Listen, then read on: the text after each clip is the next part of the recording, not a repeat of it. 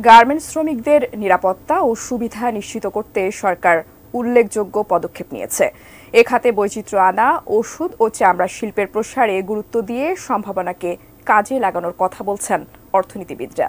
আর পণ্যের ন্যায্য দাম দেওয়ার ক্ষেত্রে বৈশ্বিক ক্রেতা প্রতিষ্ঠানের দায়িত্বশীল আচরণের আহ্বান জানিয়েছেন বিজিএমইএর সভাপতি।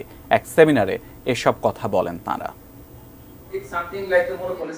বৈশ্বিক অর্থনীতির ধীরগতি, বাংলাদেশের পোশাক শিল্প এবং ডিসেন্ট ওয়ার্ক নিয়ে রোববার এই seminar Bangladesh institute of international and strategic studies BIISS মিলনায়তনে।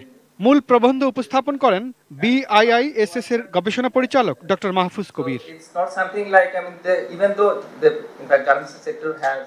সেমিনারে বক্তব্য রাখতে গিয়ে সিপিডির সম্মানীয় ফেলো মুস্তাফিজুর রহমান বলেন, তৈরি পোশাক খাতে বৈচিত্র্য আনা, ওষুধ ও চামড়া শিল্পের প্রসারে গুরুত্ব দিয়ে এ খাতের সম্ভাবনাকে কাজে লাগাতে হবে। পাশাপাশি বাংলাদেশের অভ্যন্তরীণ চ্যালেঞ্জ মোকাবেলায় সরকার সহ নীতি নির্ধারকদের পলিসি লেভেলে পরিবর্তনেরও পরামর্শ দেন তিনি।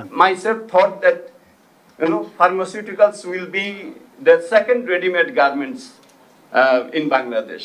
Then what happens?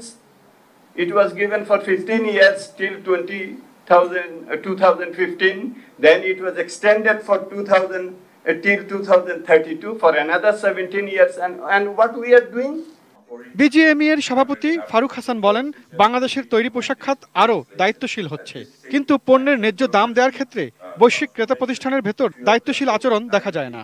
From few of them we have received formal letter from few of brand and their position to pay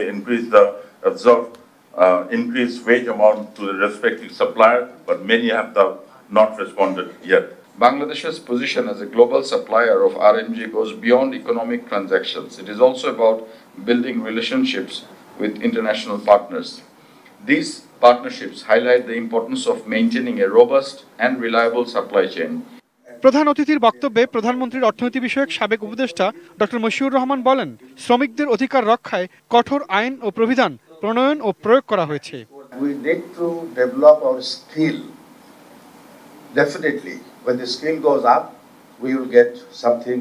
We will get much more than what we get now.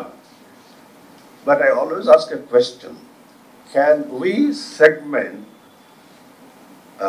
workers going abroad from the overall education system within the country? সেমিনারে স্বাগত বক্তব্য রাখেন BIISS এর মহাপরিচালক major general Abu Bakr Siddique খান। সভাপতি ছিলেন BIISS এর chairman রাষ্ট্রদূত AFM গৌসুল আজম সরকার। Imran Hossain Suman, ATN news, Dhaka.